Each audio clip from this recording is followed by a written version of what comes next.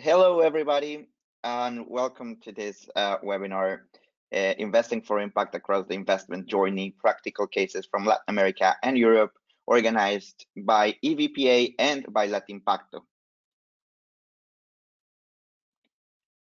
I think we can start. Can we have next slide, please, now? My name is Juan David Ferreira. I'm the program director at Latimpacto. I'm based in Colombia. And together with me as a co-host is Arnau Picon, the research associate from EVPA. Today, we're going to have two real experienced practitioners, Wouter van der Siepen from Campani, Belgium. He will represent the European vision of the investment for impact, and Santiago Alvarez from Alive Ventures. He's based in Colombia, but they invest throughout Latin America, and he's going to represent the Latin American vision of the investment for impact practice.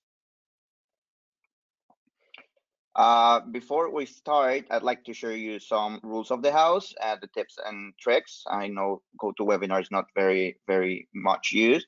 As you can see here, throughout the session, you will be able to open or hide the control panel, which is the console that appears on the right-hand side of the screen. We're going to have 10 minutes for a Q&A session. If you do have a question, please do not hesitate to write it down in the relative section of the control panel. It's just below webcam and above chat.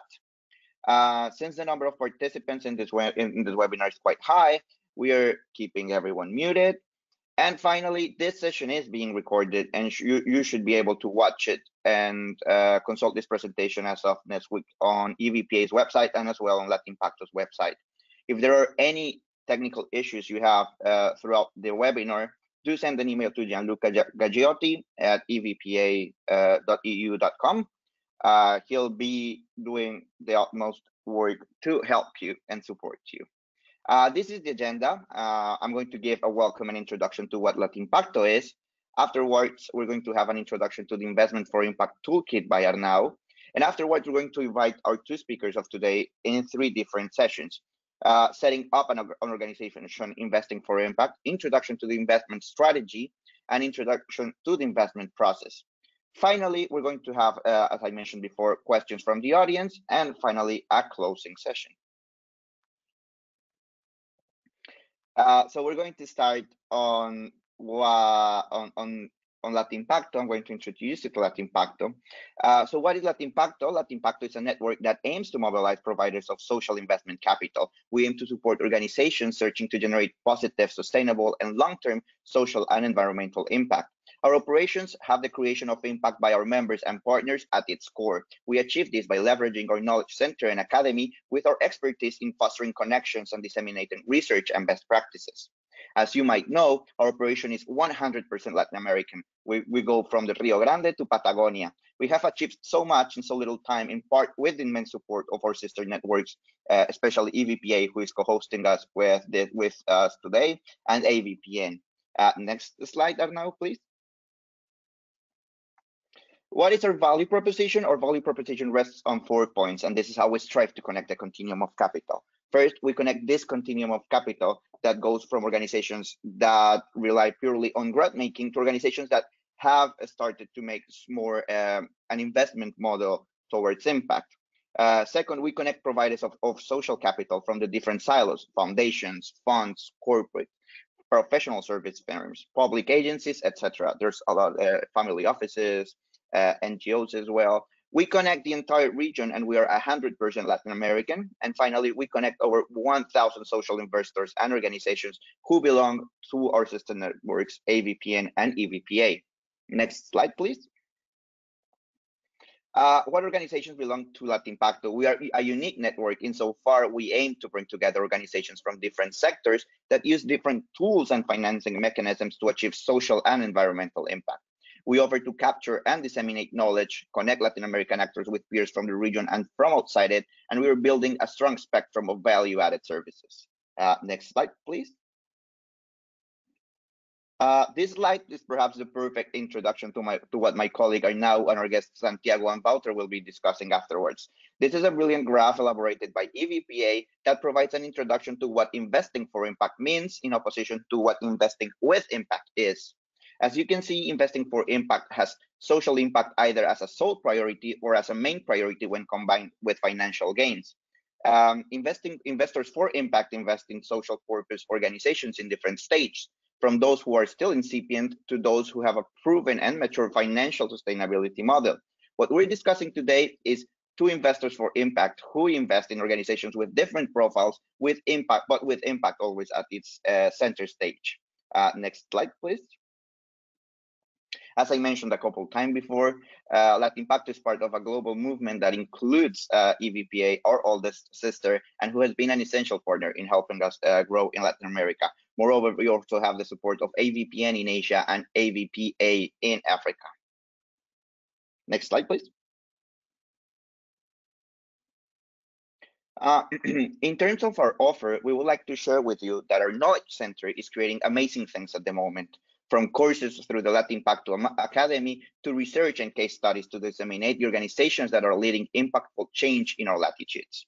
Next slide, please.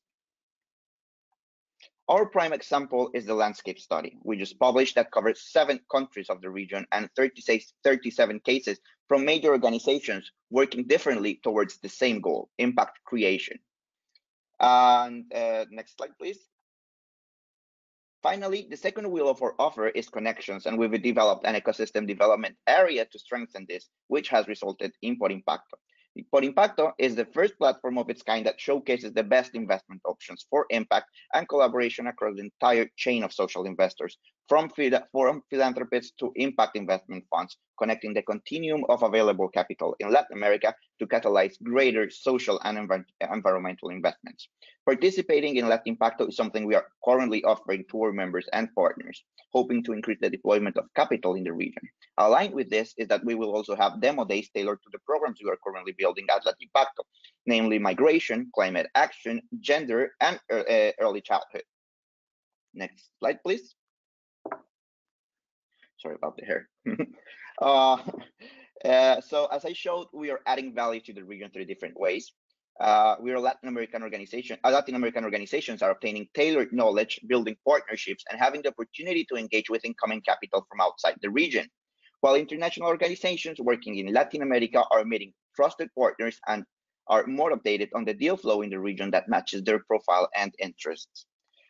Finally, I would like to thank very much to EVPA, and especially its knowledge team, for allowing us to translate and disseminate this report. This is the 3rd we have translated so far as part of our strategy to share the concept of investing for impact in Latin America, making these high-level reports more accessible to our peers, partners, and interested parties in the region.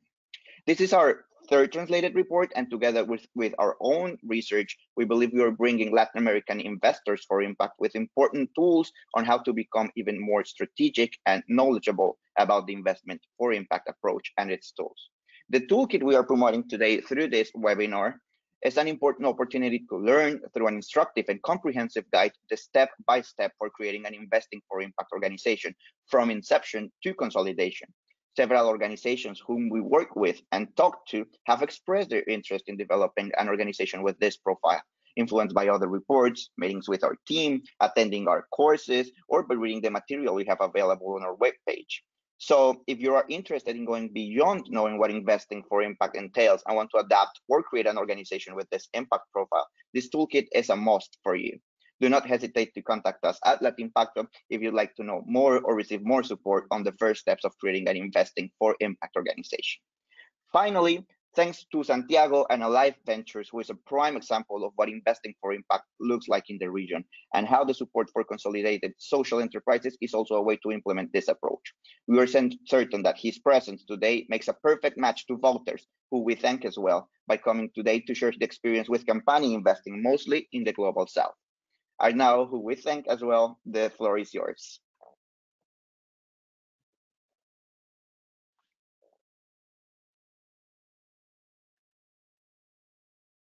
Thank you very much, Juan David. Thank you for this introduction, and I would like to stress your last words, and welcome everyone to join and have a look at what Latimpacto is producing and the research and translations that you have been producing so far. the webinar of today, since we are focusing on the Investing for Impact Toolkit, I would like, before we give the room to the speakers, introduce a little bit what this toolkit is. As here you see the cover, this toolkit is a guide for newcomers or for early stage investors for impact that aims to provide an insight on what works in the impact ecosystem. So it provides tips and best practices and resources that can be implemented in the different stages of investing for impact, or what we will call the impact journey, as you will see in a minute. And throughout this toolkit and throughout this slide, you can see many of the EVPA's research and resources developed in the last 10 years, such as the EVPA Charter of Investors for Impact, the frameworks of the main venture philanthropy practices, and also the framework of implementing an exit strategy. So let me go very quickly through what are these resources, so we can have a little bit of background for this webinar as well. For starting, this is the charter of the Investors for Impact that at EVPA we put together about a year and a half ago, and it's a set of 10 principles that define the DNA and the uniqueness of Investors for Impact, and it aims to guide or to trigger discussions for Investors for Impact that will start this journey of investing for impact. This defines the Investors for Impact and what is the reason to be. They of course aim to apply the 10 principles in practice and try to integrate these 10 principles in their strategies and in their activities, and we are going to see a bit more of this today throughout our practical examples. Looking at the frameworks of the venture philanthropy practices, we have these three frameworks on tailored financing, non-financial support, and impact measurement and management. For those that are not that familiar with these concepts, tailored financing is the process of choosing the most suitable financial instruments to support a social purpose organization. So these can be grants, debt, equity, and hybrid financial instruments. Non-financial support is the provision of support services to a social purpose organization in order to maximize its social impact, to increase its financial sustainability, and to strengthen the organizational resilience of the SPO. And finally, impact measurement and management is measuring and monitoring the change created by an organization's activities, and using this information to refine the activities and to increase positive outcomes and minimize the negative ones. These three concepts together are the three main venture philanthropy practices, and they are displayed throughout the toolkit. So through these frameworks, you can understand better how to implement each of these steps in each of the parts of the investment strategy and the investment process. Finally, we also include this framework, which is focused on developing an exit strategy to leave behind when you exit a social purpose organization, to leave behind an organization that will have continued impact over time. So as I was mentioning, we have mapped all these steps and also the principles of the charter across the different parts of the journey.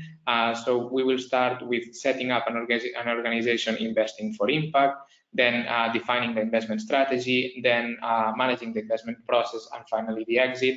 And as you can see next to each title, these numbers refer to principles of the Charter of Investors for Impact that should be taken into account in each part.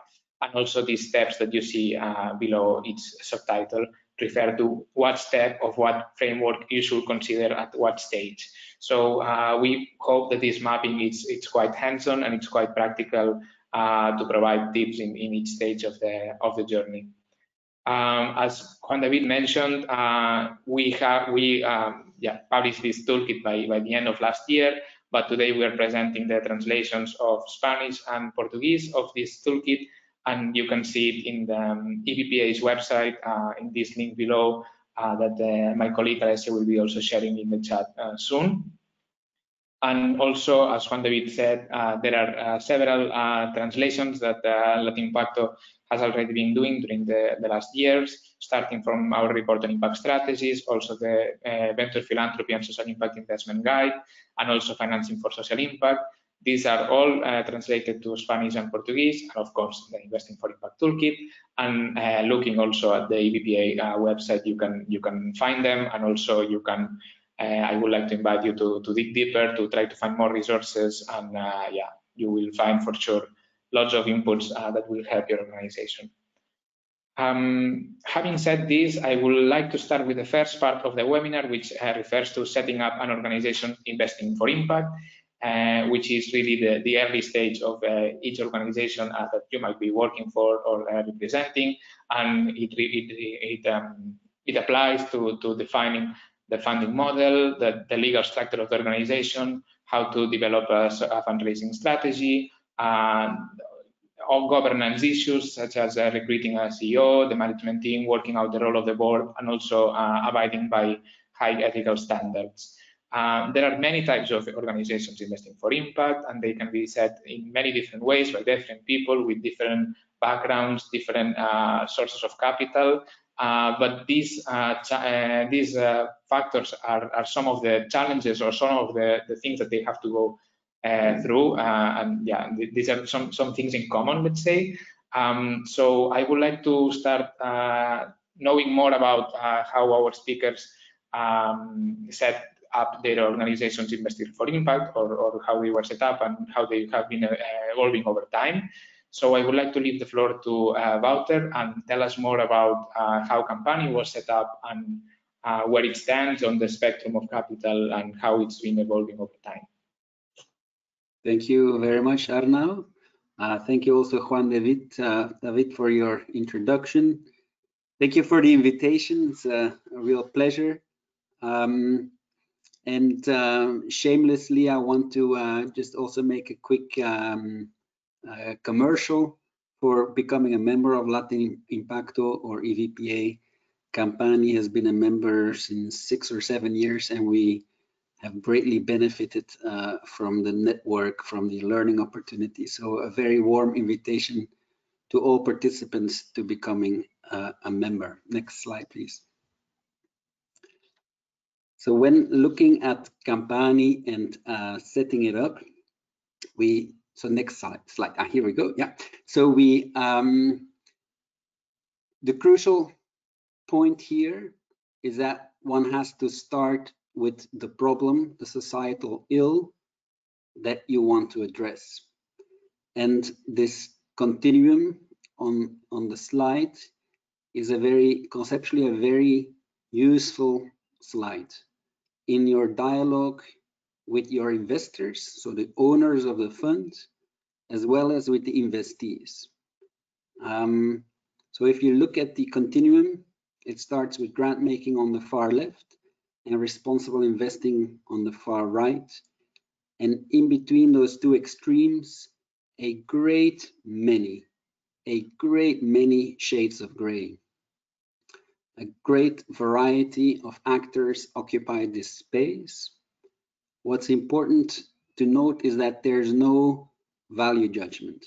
Where you put the needle, where you are in this continuum, there's no better or worse space to be in, but you have to be very clear to yourselves as to where you want to be, where you are in reality, and communicate this clearly and transparently to your investees as well as to your investors. That is of crucial importance. Of course, the impact sector as a whole, as an asset class, we're still a young asset class. And so the sector as a whole is still, we're pioneers. This is something new.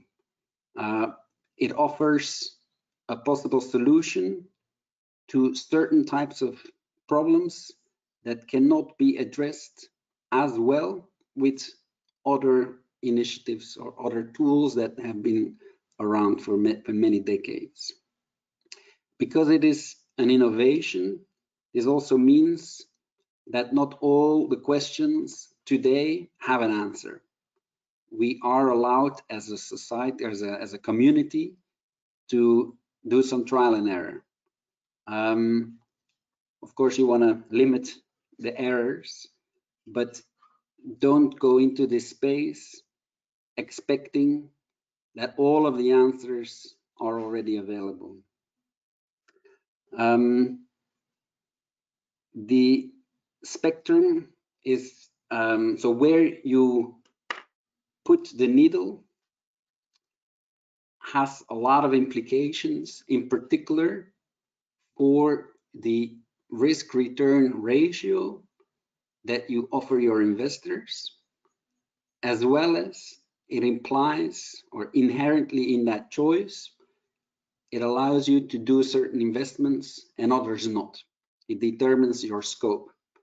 And so obviously, the right way to go about it is to start with the problem, then think of the right tool to address it, and then find the investors interested in financing that tool. Next slide, please, Arnaud. So applying this to Campani, this is the problem we were designed to address. A specific segment of the missing middle.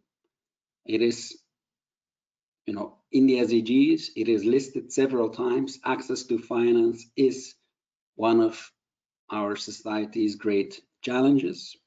We'll talk in a next segment about our specific strategy, but the point here about setting up Campani is we started with the problem, with providing a specific type of financing that is very hard to do commercially, which is why we have the missing middle. The middle is absent. It doesn't exist precisely because it is hard to do. So that is the problem we started with. And so we reverse engineered a solution. Campani was very much born out of that necessity. We were designed to create a tool, to add an instrument in the toolbox that didn't exist before, and that we provide the type of finance. Our services can also not be done with an actor to our left of the spectrum or to the right of the niche that we occupy on the spectrum. So conceptually, again, a very interesting slide, I think, to think about your positioning. That's all for now from my end. Thank you, Arnaud. Back to you. Thank you so much, Wouter. That has been really meaningful insights, and it's been great to see how these tips actually you have captured them with the case of Campani. So thanks so much.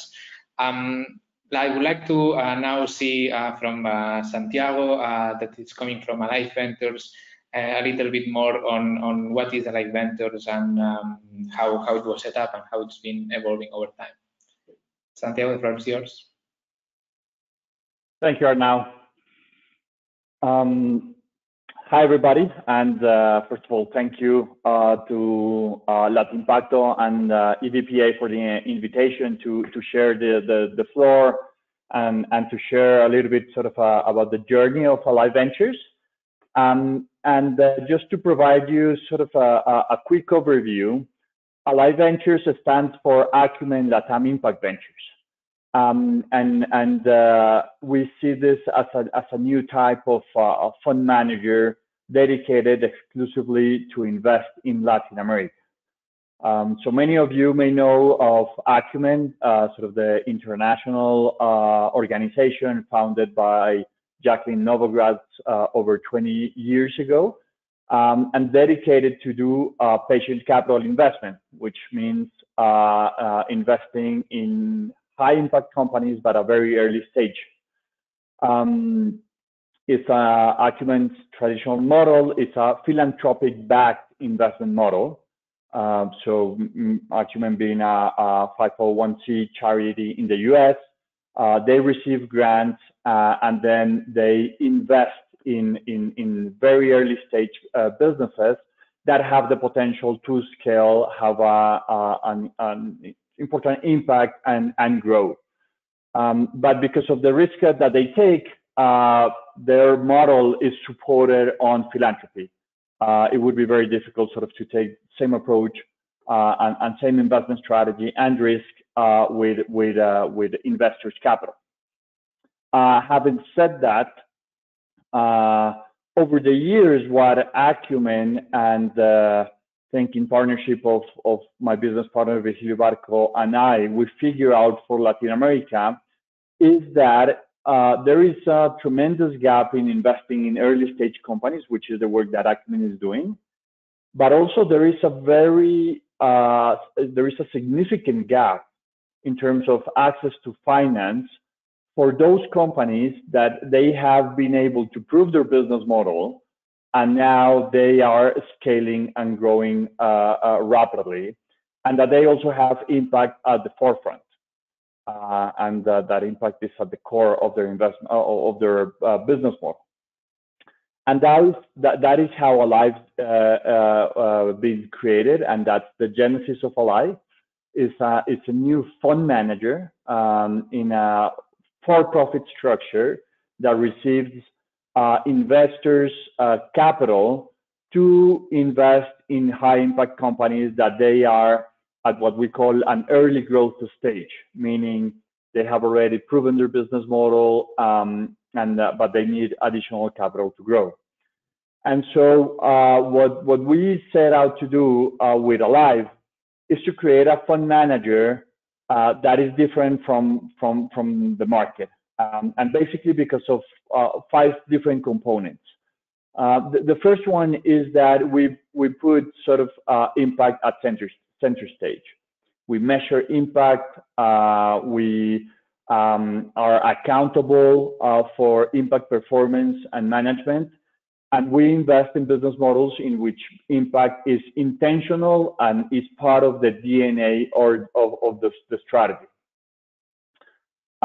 Second of all, we are a fund manager that incorporates a gender lens across our investment process, from due diligence to investment portfolio management, and then at exit.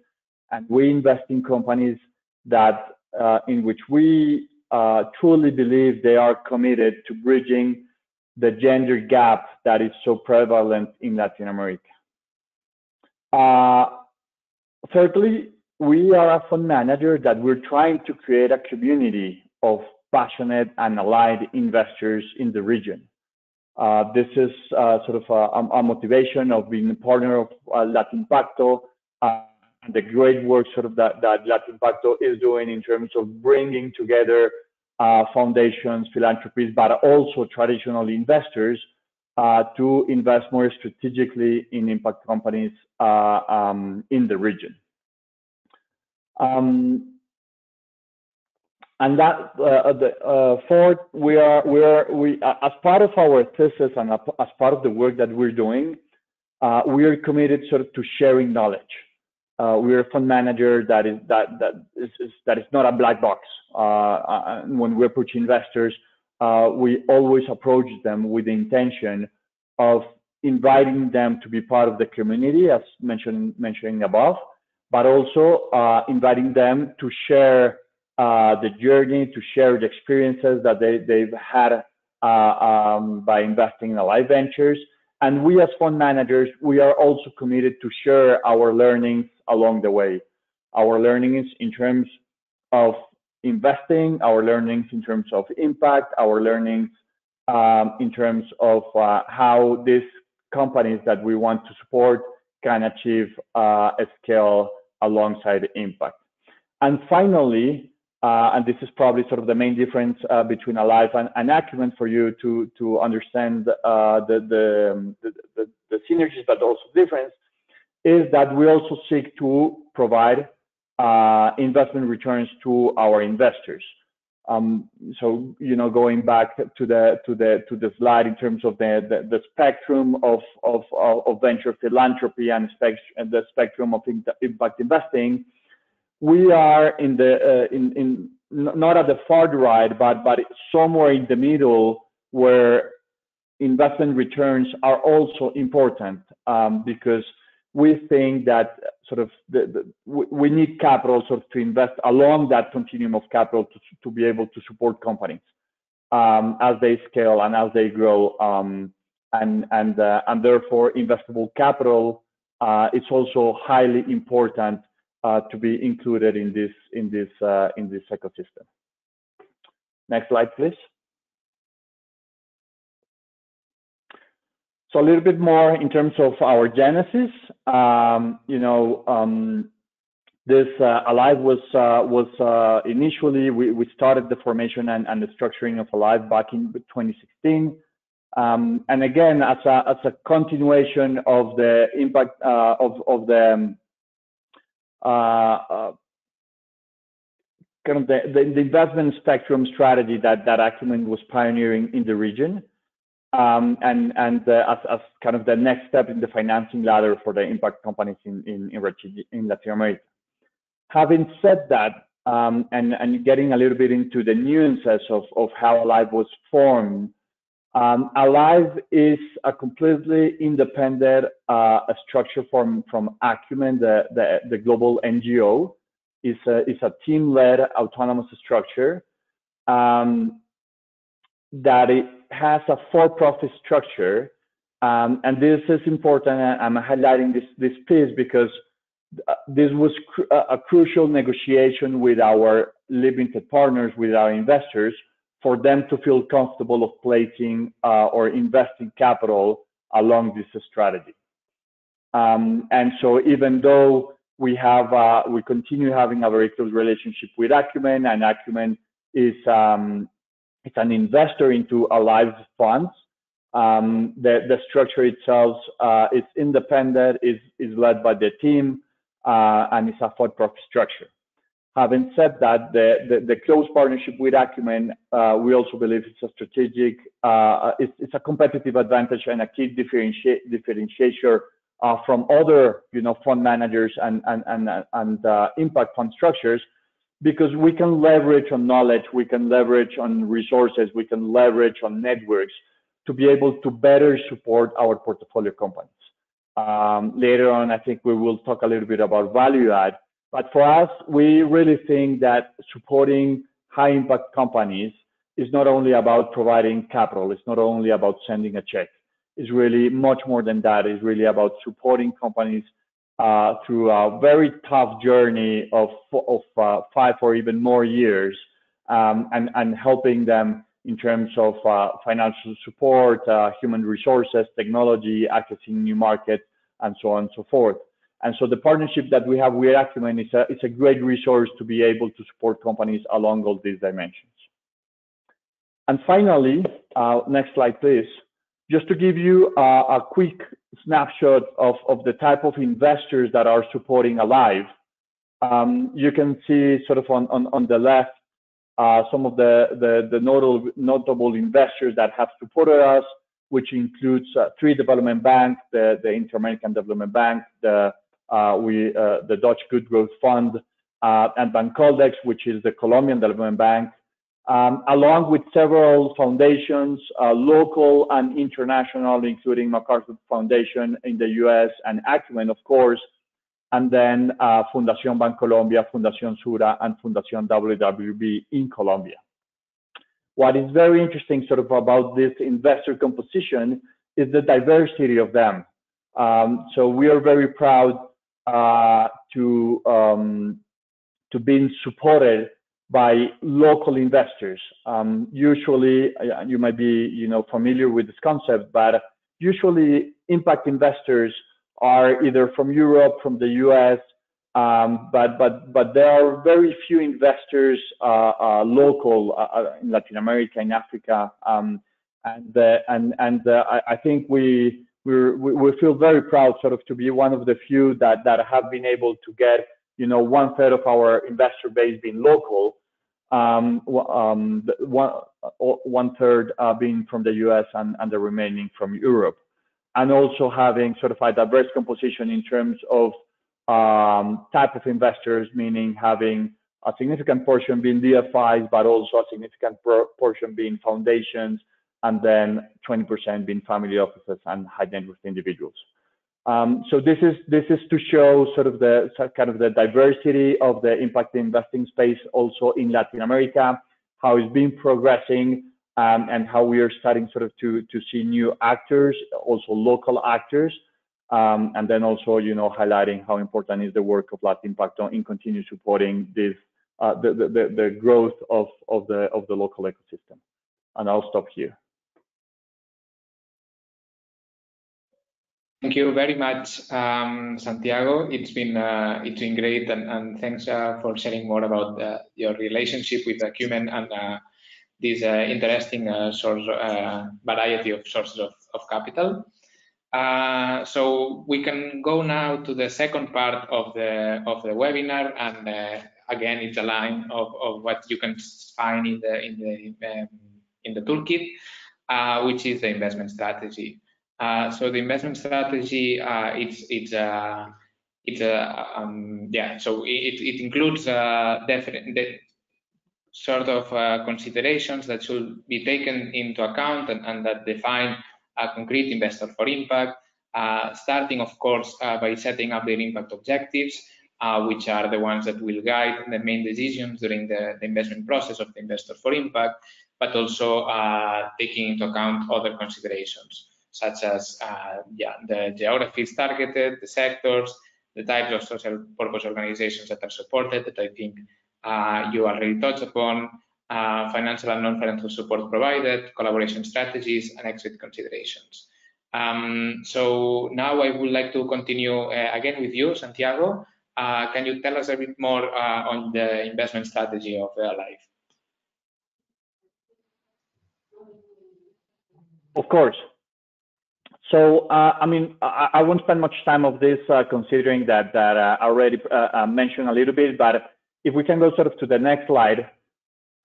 We're a fund manager right now that we are based out of Bogota, Colombia, and we have team also in Lima, Peru, and we're prioritizing investing in impact-driven early growth companies that they have a presence in either one of these two countries. And why is that?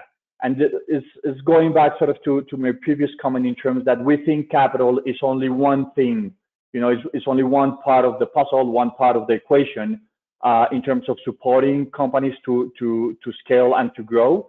And therefore, we believe that having local presence and teams on the ground to support the companies in which we invest is crucial.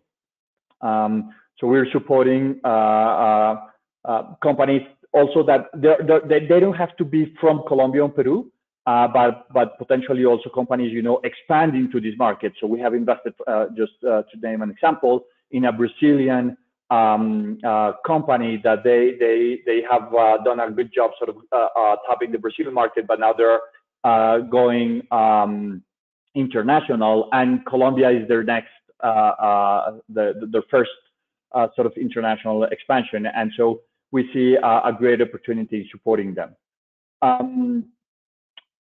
We are supporting companies that have profitable business models, or the intention is that they will reach profitability along the way, and that they require capital to grow. And so I think this is important sort of to make the distinction in terms of the stage of growth of the companies, because as I was mentioned earlier, we are a for-profit impact fund. And so meaning that we also have a fiduciary duty, even with our investors, to return the capital and some interest as well. But I'm emphasizing on that piece because that requires us to invest at a stage in which we think the risk profile of these companies is good enough sort of for us to have visibility in terms of the viability of these businesses, their profitability, and how they will scale. And, you know, going back, this is what makes also the distinction between Acumen and Alive, because Acumen, because it's philanthropic backed capital, is able to invest in much earlier stage companies. And then Alive, for example, could be the next financing or the next investor into those companies that Acumen has invested, that are kind of graduating from that early stage model and have proven their business model. We and just for the audience sort of to get a sense in terms of what does that mean in terms of company size. We invest in companies that they have already roughly, you know, at least 600 or 700K of revenue over the last 12 months. They could be still making a loss or being red numbers. But what we want to see is that they already have traction in the market, and that their impact thesis and business strategy have, you know, a good traction and also acceptance by the market. We provide equity or mezzanine financing. So we believe that the biggest gap in the region of capital is in equity, and mezzanine being sort of quasi-equity instruments. There are some alternatives sort of to asset debt financing for some of these companies and working capital financing. But for these companies, equity is truly important to be able to invest in longer term strategies and not being short-sighted by the short cycles of working capital. And so, you know, by providing equity and mezzanine, we become partners of the companies. We take board seats, we take active participation and representation because we become partners for them for the medium to long term, meaning that our investment horizon is in the range of 5 to 7 years. The mezzanine financing structures are quite interesting because what that's trying to address is the liquidity of the Latin American market. And so in the mezzanine financing structures, we sometimes create self-liquidating instruments, but for example, tied to revenues. And so creating royalties or instruments like that, in which depending on the company's performance, allows get sort of their investment back, and it's you know, independent or different from traditional debt instruments in the sense that we go we take part sort of the company's execution risk. Next slide, please. And finally, just to give you a very quick overview in terms of the sectors in which we invest. We have, I mean, when we were in the process of launching Alive, we did extensive research in terms of understanding sort of the market conditions in the region and identifying, on the one hand, where there were good market opportunities for businesses to thrive and to grow, but then also where there was a match of those business opportunities with high social needs in the region. And that's where we came up sort of with 3 sectors along with a like horizontal gender lens approach. So we invest in agribusinesses, and basically here what we do is we invest in companies that think as anchor companies that on the one hand they source from small and medium farmers, and they provide to them not only financing, but they also provide technical assistance, they provide stable contracts, they provide long-term relationships that we think are critical for small farmers to be able to grow and break the vicious circle of poverty.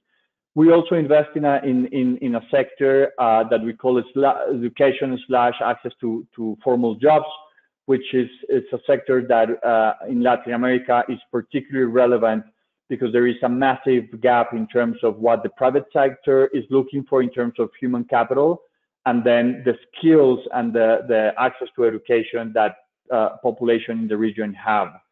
And so right now we're seeing also that through the use of technologies, there's been new business models and new opportunities that are trying to bridge that gap. And we see sort of interesting potential in terms of investing on and being part of the ecosystem that is trying to catalyze and provide skills and opportunities to low-income population to access formal employment opportunities. Lastly, in terms of sectors, access to energy. This is a sector in which Acumen is probably one of the biggest impact investors globally. And so it really made sense sort of to invest, to leverage on that expertise to invest in that sector in Latin America. And basically here we invest in solar off-grid solutions that are trying to provide access to communities that they either have very expensive sources of fuel and energy, or they just don't have anything at all. And as I mentioned earlier, we have a horizontal gender approach in which we only invest in businesses that they are committed to bridge the gender equity gap in the region that, as you also may know, in Latin America is significant, as we are one of the regions with the more dominant sort of macho culture globally. And I'll stop there to leave also space for questions. Thank you so much, Santiago. And as you are saying, there is space for questions. So I would like to encourage the audience to post your questions in the chat, and we will go back to them later during the Q&A session. Now I'm going back to Wouter. And Wouter, if you could let us know a little bit more on the investment strategy of Campani. With pleasure, Arnau, and of course it's great to go second in the sense that I can refer, please go to the next slide. I can zoom in immediately to where we are different. Not like I want to emphasize, not to convey that I believe we are better. It's not a value judgment, but the implications of those choices are important.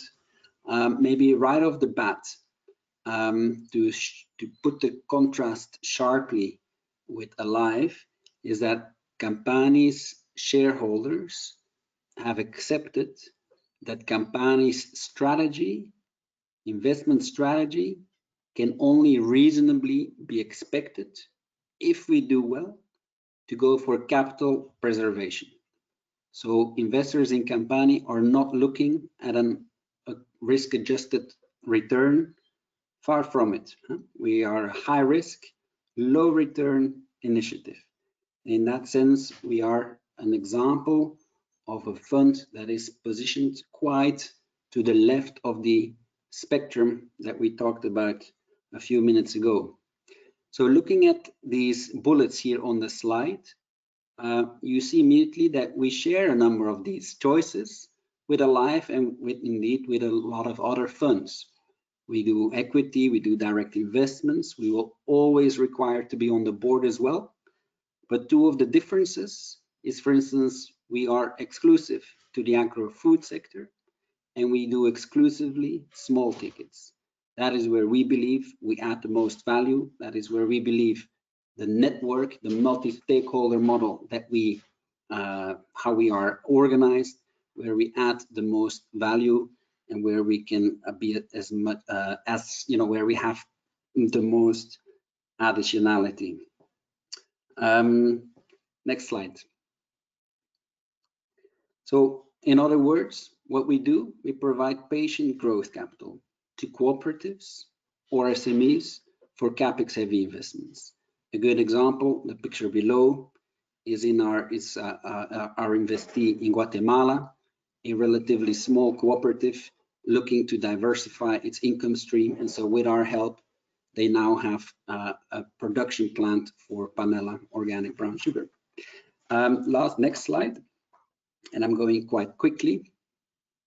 The next slide is to make it concrete. What does it mean, this strategy, the bullets that we have chosen to do?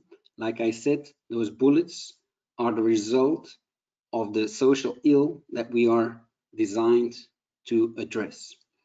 And so this is a very beautiful example, a relatively new investment in Nicaragua, a relatively small cooperative. We're talking about just 200 producers. This is very different from, for instance, our deal in Burundi, where we have invested in a cooperative with 30,000 producers. So also on the investee side, as well as on the fund side, you see a great diversity in this impact investment space. So back to the story, Cosempora is the name of the cooperative in Nicaragua. They target their own market. So they have a local currency revenue stream.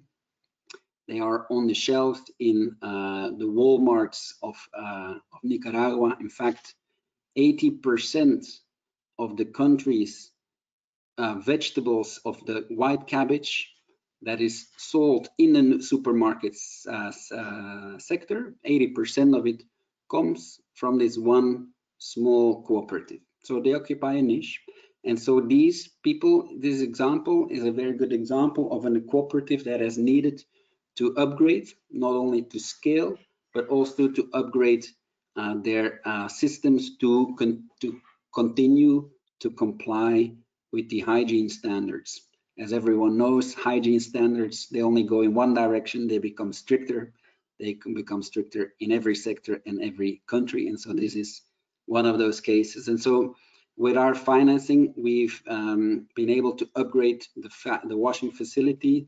The one that is pictured is the old one, and now it is automated, and or it will be, the machinery is actually being bolted to the floor almost literally today.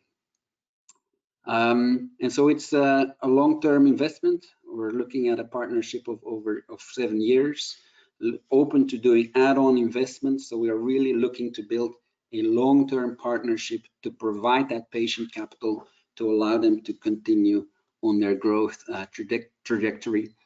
Back to you, Arnau.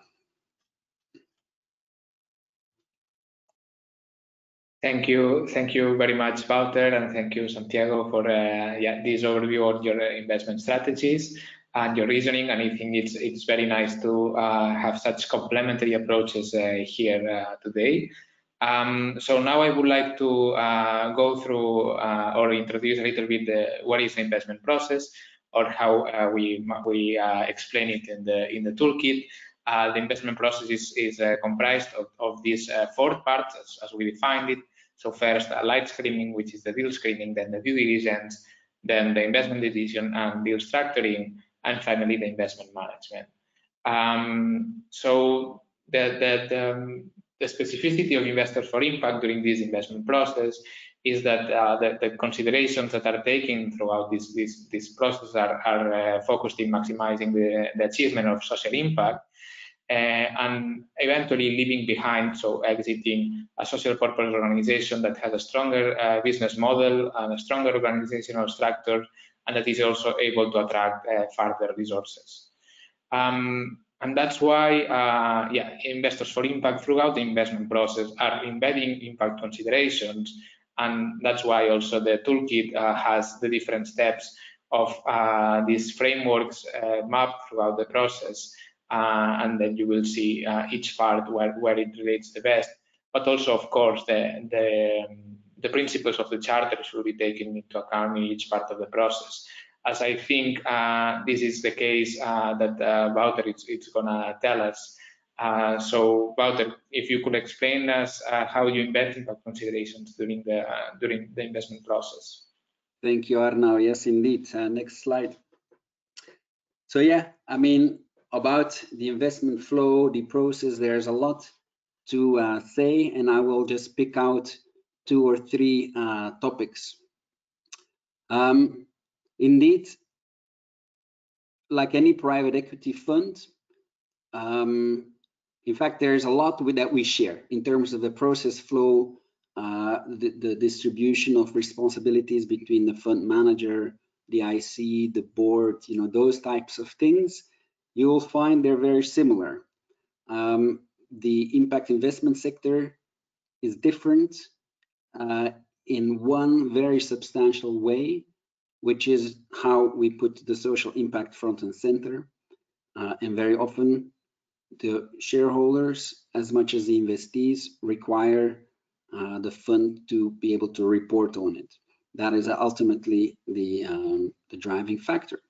So measuring and reporting on the social impact does add a layer of complexity that you wouldn't necessarily find in a private equity fund.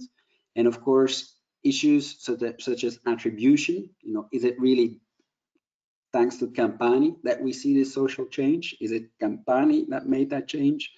And the question of additionality, how much additional social change is due to Campani? Those are, of course, big conceptual questions that are inherent in the sector, but you'll also find that in the grant making sector, not easy to solve. And of course, the quantitative part is in some ways the easy part, but it doesn't necessarily tell the most interesting part of the story. It's the qualitative part, the testimonials, the sense of empowerment, the sense of pride that is impossible to measure really, but that is of incredible importance. The second point I'd like to make in the context of the investment process is that, yes, you know, if we look at in the charter, number 4 is take risks, but be careful about what risks you're taking. It is not in the due diligence process. It's not, covering your eyes and, just taking a stab at it. It is a very professional business we're in. And Campani is definitely an example of a fund where we don't compromise on the due diligence. The due diligence you'll find is as thorough as any private equity fund, with that additional layer of complexity being the social impact. And so you don't compromise on the due diligence. You compromise on the amount of risk you're willing to take, the exposure you're willing to take, and investment you're willing to do when others are not ready to do that. On the one hand, on the other hand, the instrument you're prepared to deploy, the types of instruments that we use will always be strengthening the balance sheet, and they are by definition, they're never collateralized. Therefore, also our risk. But we believe there's that, there's a benefit in using that precisely because it strengthens the balance sheet, and the additional hardware that we finance can then be used as collateral, for instance, for trade finance providers. So all of this is done with a reason. All of this is thought through, but you have to be precise or think through where the risks are that you want to be taking. Don't just hope for the best. You got to be doing something in the knowledge of what the risks are you are taking, and then of course have a strategy to mitigate and manage the risk. Next slide, please. So also on a last couple of points on the process regards the instruments to use.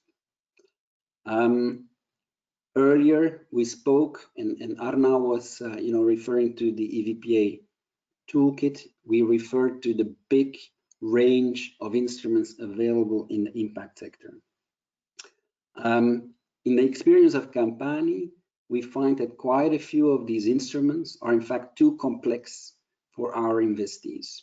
Remember, we're talking about cooperatives in some of the contexts we work in, such as in Burundi, Rwanda, and Congo.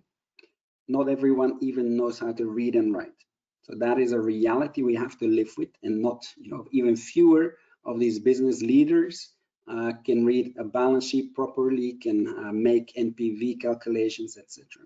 So to talk about a shareholder agreement, about drag along, tag along rights, preemptive rights, all of those things you'll find in a shareholder agreement, and this is just pure equity, is beyond the absorption capacity of many of the cooperatives that we deal with. And more sophisticated instruments like convertibles, etc., or profit sharing mechanisms are almost always excluded simply on the basis of the absorption capacity. And so the instrument that we choose is in function of the strategy, not the other way around. This is an obvious point, but it must be emphasized. And of course, striking the balance is not easy. There are trade-offs in this sector between, the amount to which you want to, nail everything down and get, the investee to, reporting obligations, reps and warranties, co-decision obligations. All of these things can be negotiated, and pretty much you have the upper hand because they're desperate for the money. But so you want to balance that with what is reasonable, whether you don't want to lose sight of the finality of your fund. You want to empower, you want to generate that social change. And so my advice, if you will, would be to not lose sight of your fund being a means to an end, not the end in itself. Final thought on this, thinking about instruments in the broader picture, you want to be clear about how you define success. Define success, how you define it at fund level, how you define it at deal level, how you define it towards your shareholders, how you define it towards your investees. And so again, here you see that at least you want to have a definition of that, at least on two axes. One is the risk and financial return, and the other is the social impact. So all of this mixed together makes for an investment process that I dare say is relatively, all told, is relatively complex and nuanced. So I yield back, Arnaud. Thank you.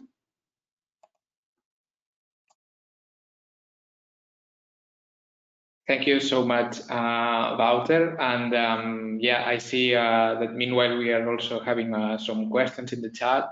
So yeah, I'm gonna leave the floor to Santiago to present his how they embed impact considerations during the investment process. But meanwhile, I would like to encourage you to input more questions in the chat in case you have them, since then we are gonna have the Q&A. So Santiago, the floor is yours again. Thanks, Arnaud. So first of all, I think, Wouter's comments were just really spot on. And so I won't go into too much detail into that respect. I just want really sort of to highlight three key considerations. In the slide, sort of you can see sort of the traditional sort of investment process. But I want to highlight sort of three considerations that I think are what makes us, that are our core of our investment process. And the first one is that impact for us is front and center. And so when we're looking at a potential investment opportunity, the first thing we looked at is impact. And that, I think, probably is the biggest distinction from just a traditional investor, because when we look at a business model, the first thing we try to do is really try to understand how they are benefiting and impacting the lives of either their suppliers, if it's in the agribusiness sector, or their customers, if it's in the access to energy or education sectors. And so we pay a lot of attention, dedicate significant resources to try to understand how that impact is being achieved, and more importantly, is how intentional that impact is. And why I'm highlighting this is because in this type of investments, which are like relatively early stage companies, you're really investing in people. When we make investment decisions, there are definitely business plans and goals sort of that want to be achieved. But these companies face so many challenges and as they try to scale, that in many instances sort of they have to pivot their business models, adjust to the market conditions, and when you look back 4 or 5 years down the road, it's very likely sort of that what you set out to achieve has changed, from what it was originally thought or conceived. And therefore, the people is what it usually remains as a constant, and is sort of the bet sort of that you're making at the beginning. Is that the people that you will be backing, meaning the entrepreneurs, the founders, they are the right people to take this business forward, to navigate sort of the business challenges and market conditions, but preserving impact. And I think that is crucial sort of for our investment process and investment considerations, because we've been in many cases and kind of looking back that if impact is not embedded sort of in the hearts of these entrepreneurs and the founders, when things get tough, when companies hit a bump or you know when companies hit a wall, for example, last year with COVID and this year, if impact is not really sort of part of their DNA, part of their values, then you get into a situation in which there could be, you know, cases of trying to find the easiest way out or the easiest solution, and so you get into mission drift, and that's not a scenario in which we want to be. And so, you know, going back sort of to investment process for us, impact is the first assessment that we do, and it's not only about sort of how they're achieving impact right now, it's really about sort of the people that is behind these companies, their motivations, their values, and getting sort of a judgment on whether they will stay truthful sort of to this to achieve this impact and this goal. I think aside of that, as you can see on the slide, and it was also commented earlier, our investment process is I think as rigorous and thoughtful as any other investor. I mean, we don't take cuts. We don't do shortcuts. Our due diligence process in terms of understanding a business model, understanding sort of the market potential, understanding risks, understanding unit economics, understanding financial performance, and ultimately, you know, scalability and viability is as thorough and thoughtful as I think, you know, just the traditional investors do. And we've taken that role very seriously, again, because we have also a fiduciary duty as part of our model in terms of the capital that we are investing. The third consideration that I wanted to share with you is that, I mean, as investors, and I think it was also a comment just now by Bauer, like we have the upper hand traditionally because there is such a scarce of capital that entrepreneurs struggle to find resources, and therefore we as an investors usually have an advantage. But we really want sort of to break that circle and that business operandum.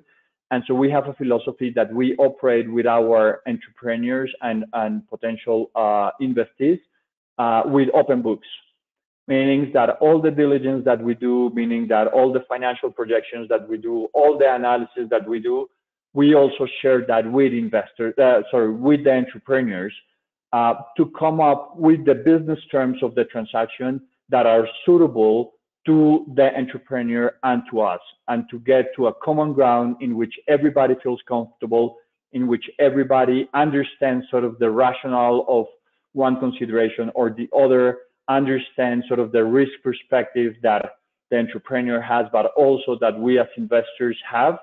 And by doing that, we believe that we are able sort of to agree upon terms that are transparent and fair to everybody. Next slide, please.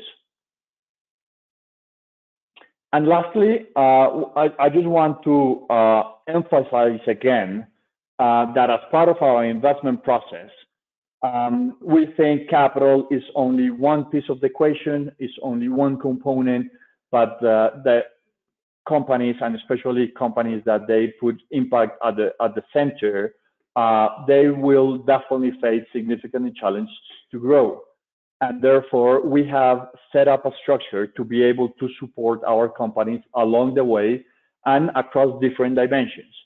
And so one example that I shared earlier is sort of the partnerships and the networks that we have developed locally and internationally, such as our partnership with Acumen, but also, and the partnership sort of that we have for being on the ground with local actors such as universities, government agencies, accelerators, and this kind of organizations being part of the ecosystem.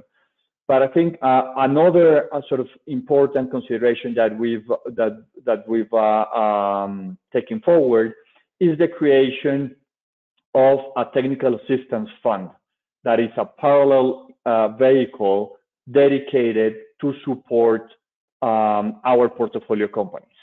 And so some of the investors that supported Alive's first fund, they also supported this technical assistance fund in which they donated some capital as of now. So you get an idea, Alive is a $28 million fund, and the technical assistance fund is a $1 million fund that is dedicated to support portfolio companies. And we support, through this technical assistance fund, we support portfolio companies in 3 dimensions. The first one is impact measurement. And we've discussed this throughout the presentation, but for, impact is front and center of our strategy. So we also think that we need to measure and report impact.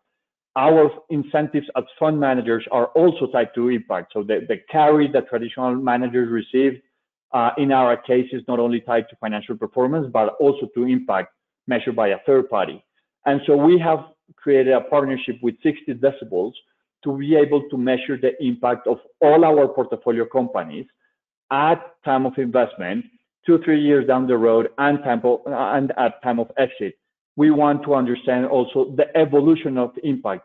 As in traditional businesses, you look sort of at the evolution of financial performance and operational performance. We also want to understand what is the evolution of impact. And by partnering with 60 Decibels, we are not only measuring inputs and outputs, but actually we are measuring what we call the depth of impact, which is understanding how lives are being impacted from a quantitative but also qualitative perspective. And this is only achieved by talking with the beneficiaries, which is the core expertise that 60 Decibels has developed with their lean data methodology. The second dimension in which we support our portfolio companies is in gender. As you can recall, this is core, also like a core sector or horizontal strategy for us. And we have a partnership with Value for Women to be able to support technical assistance to our portfolio companies in terms either to understanding what are the gender gaps and also what coming up with action plans sort of to bridge the gaps that have been identified along the way. And then finally, there's a third dimension, which is just supporting companies in traditional business needs, whatever a particular company needs. I'll stop there sort of to leave enough time for questions. Happy to go deeper in any of this if it's useful. Indeed, thank you very much, Santiago. Thanks, thanks both of you for these insights and sharing with you your practices.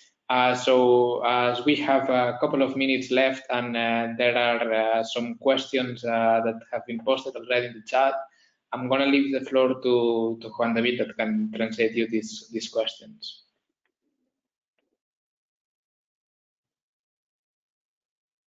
Perfect. Thank you very much, Santiago and Wouter and Arnau as well for the comprehensive explanation of your organizations and your investment profiles.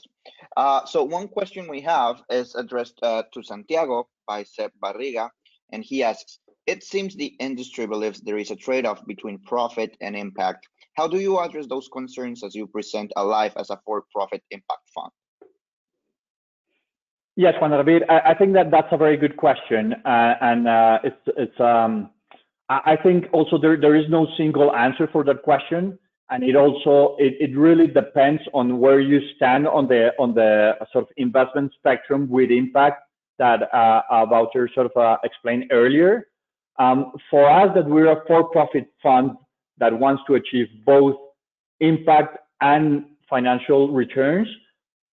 We feel that we are in a position in which we only invest in companies in which their business model, I mean, the impact is part of their business model, and it's part of the DNA of the business model. So just let me give you an example sort of to try to illustrate what I mean. When we invest in education companies or in the education sector, what we look for prior making an investment is trying to understand what are the beneficiaries of this particular business model. I mean, what are the students? What is the socioeconomic background? What's also sort of the quality of the education that they will be provided or that they're being provided by this company. And so this is if we get comfortable that the people that are being benefited by the company are, you know, either vulnerable or poor population or at least at a big extent, and if we are confident sort of that the quality of the education being provided is actually good enough sort of to support these companies to access better opportunities down the road. That is a model that, by our definition, it is achieving social impact, and that if also, you know, we believe that this is intentional, that the funders are committed to that, that is part of their values, then that's when we get comfortable in terms of seeing, like, looking at the 2, 3, 5 years down the road and seeing that for this company, there is no trade-off between impact and financial performance or an impact and growth. Because as the company scales, impact will scale. You know, as the company grows, more students will be part of their business, more students will be part of their solution, and therefore you will have greater impact and greater financial performance. And so this is just this is a topic in which we could, you know, spend hours sort of debating. But our comfort in terms of avoiding sort of that conflict is by investing in businesses where impact is front and center, is part of their business model, and therefore there are not trade-offs down the road. Thank you so much for that complete answer. And finally, as a last question to both of you, I would like to ask you, as company has lower ticket sizes and targets only capital preservation, while Alive has bigger ticket sizes and has a risk-adjusted return, how do you think the two approaches of your organizations can be complementary with each other? And I would invite Walter to answer first. Great question. Yeah, I mean, I think we are designed indeed to be complementary. Our exits would be, you know, where Santiago and his team enters. And in fact, with Acumen, we have had such that pleasure already with Acumen in Africa. Maybe if I may add one thing to what Santiago said before I pass the floor to Santiago, you know, when I look at this crucial question of impact versus return, you know, the normal equation is risk and return. The higher the risk, the higher the financial return you demand. Or otherwise put, the higher the financial return, the more risk you're prepared to take. In the social impact investment, that equation has a third factor, namely the social impact. Unfortunately, it is not so that the higher the risk, that therefore necessarily the social return has to be higher or is inherently going to be higher. That is unfortunately not the case. And so indeed, when you compare Campani with Alive, my challenge will be with my investors. The investment proposition that I have for the investors is going to be less attractive than Santiago's. But the flip side of it is true too. I would argue that the types of deals we are equipped and allowed per our strategy to make, I believe we would have a number of degrees of freedom that Santiago does not have. Again, it's not a value judgment, it's the result of the choices we've made. So thank you. Thank you very much. Santiago? Sure. I think, I mean, I fully share what Walter just mentioned. You know, I really think there is need for different source of capital to really address sort of the social needs that we have. You know, I don't think, you know, there is one silver bullet. I don't think there is, you know, like You can make like a value judgment in terms of which one is better than the other. They are different, but I think I would 100% agree that they are just complementary, right? And you need both actually. And you need both, and actually you need another one that is in some instances you need purely philanthropy to address, humanitarian issues. Like that cannot be addressed, by investment. So I think, it's not one or the other. It's just how we can work together and how we can, address the different social needs with the right type of capital. So Wouter put it very well. I think, key in Campani, which is very similar to Acumen, I see, very complementary strategies. They can take much more risk than the risk that Alive can take. And so what is really interesting is that if that is a strategy, is to see, how you deploy a strategy that is actually taking those risks. Because what wouldn't make a lot of sense is if Campani and Alive are chasing the same deals, right?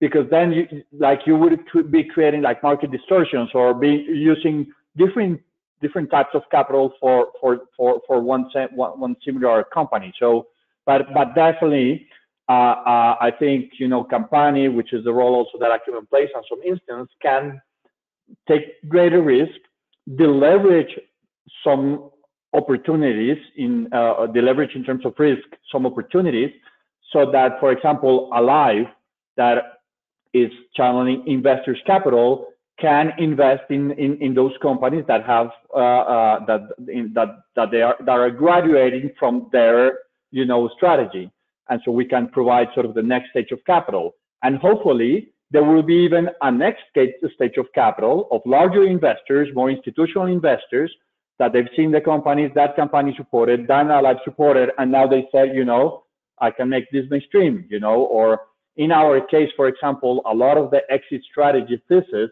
is around the strategic investors. So not financial investors, but rather seeing companies that they see how these high impact driven businesses can be a source of entering to new markets, can be a source of learning for them, and so that they can also invest and like provide an exit for us. So yeah, I think my final thought would be is there is need for all these type of capitals to really create a healthy ecosystem and to be able to support high impact companies. Thank you very much, Santiago and Wouter. We truly agree that the key concept we want to reinforce here is the one of complementarity and collaboration. And well, that's pretty much it for today. We'd like to thank you very much, Santiago and Wouter, for their amazing contribution to us. On behalf of Latimpacto and EVPA, we would like to thank your assistance today. We really hope you gain knowledge and insights on the investing for impact approach through the experiences of Santiago and Wouter, who certainly will continue building amazing things through their organizations. These two perspectives, as we just heard, provide a clear glimpse on the fact that there is not just one route towards impact, but that we have to take into account the diversity of profiles, thematic interests, and vision. Impact is not a one-way street, but a place where multiple approaches join together to improve the livelihoods and well-being of millions of people, while also as well improving the way we connect and protect our environment. Finally, we would like to invite you to follow us, Latimpacto and EVPA, on social media to be updated on our upcoming events, reports, and news. And we would also like to invite you to subscribe to our newsletter. So thank you very much once again for your assistance, and have a really good day today. Bye-bye, and thank you very much.